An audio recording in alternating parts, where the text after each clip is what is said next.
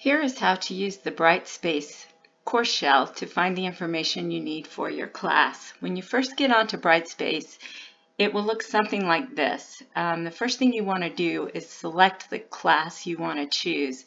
And this right here, this waffle, selects the class. So if you click on this, you'll get a list of your classes. And my classes look a little unusual since I'm an instructor. But what you want to do is choose your class. So I'm going to choose 1120 chemistry, and that brings us to our class.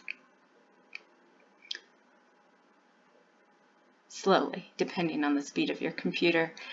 So on this welcome page, you'll see announcements, instructor information, and calendar. So those pop right up. And then along this top ribbon is some other options.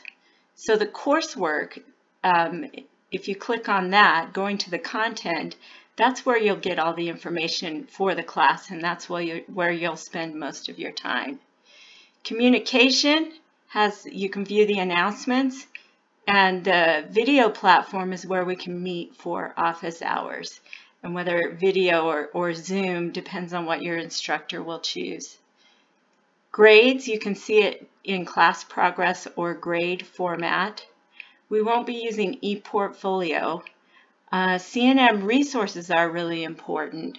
The student resources give information like the tutoring center and other important student information, and the online student resources give you information specifically to being a DL student, new student orientation for DL students, and so forth is there.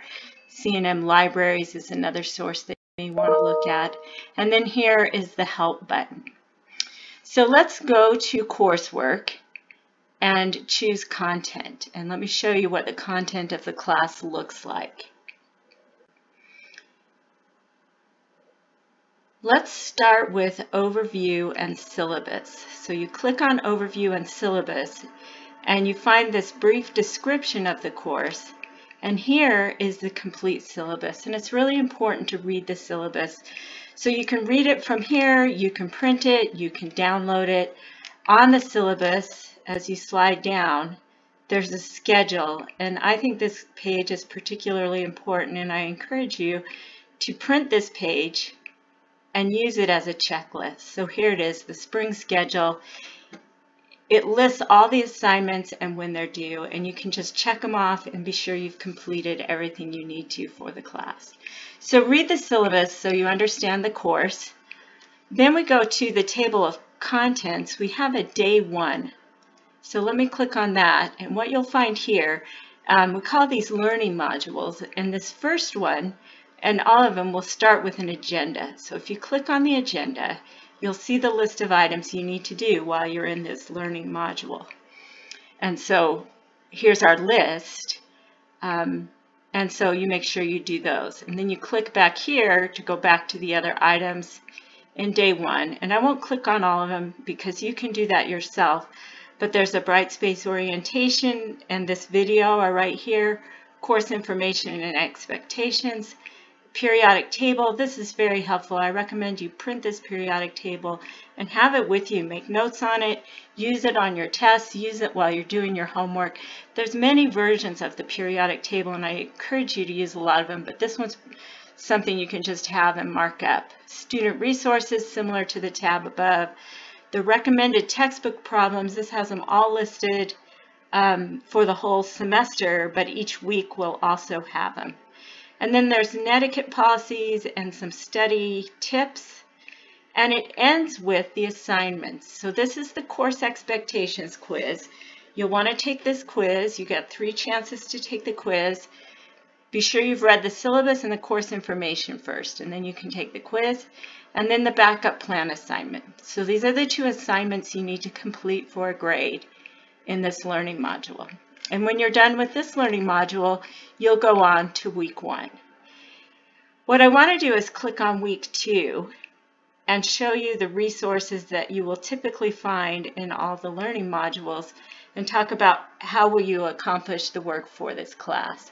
So again, it starts with the agenda. So click on the agenda and see what needs to be completed for this day, for this week. So it tells you what information you need to study, and then it gives you the assignments. This week there's a discussion to participate in. The discussions, the first post is due on Thursday, and the replies are due by Monday. And you can read more details about that in the syllabus. And then there's the quiz. And the quizzes, you have 3 tries on the quizzes, and you get feedback, so you can learn from your mistakes. And as you read the methods for studying, I'll recommend some things to do there. But that's the quiz, and that's your main graded item each week. And so that's what you find in the agenda: the outcomes, the learning objectives, a few tips, and what is due. The next item in the learning module, when we go back to it, is the readings and resources. So in this section, you'll find the information you need to learn the material for the week. It starts with the instructor-specific outline in PowerPoints. So what I've done for my class, and if you're in a different class, it may be slightly different if you have a different instructor. I start with something called the concepts and problems. And what this is a brief outline of what you need to learn this week and some example problems that you should be able to solve once you've learned this material. I think it's a good idea to print this and keep it kind of as a summary. Sometimes there's more information than we actually need. It just helps you know what's most important to focus on that week. The next item is the lecture PowerPoint. So I have it in 2 formats, PowerPoint style and PDF, depending on what you can open on your computer. If you can open the PDF, it's slightly better because the problems are done in the style that I put the problem up, and then you can try and solve it yourself, and you can click through and get feedback as you go. The PDF, it all comes up at once. The information's there, so whatever works for you.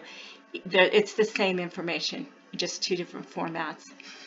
Some of the chapters I have made lecture videos, and they're based on the PowerPoints. So it's very similar information, but I present it in a lecture style with video, and there are links to YouTube videos. And so this particular week, there's 2 of them.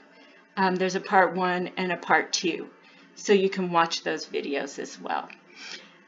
The last link here is a link to the online version of the textbook. And you may have noticed that there's 2 options for the textbook.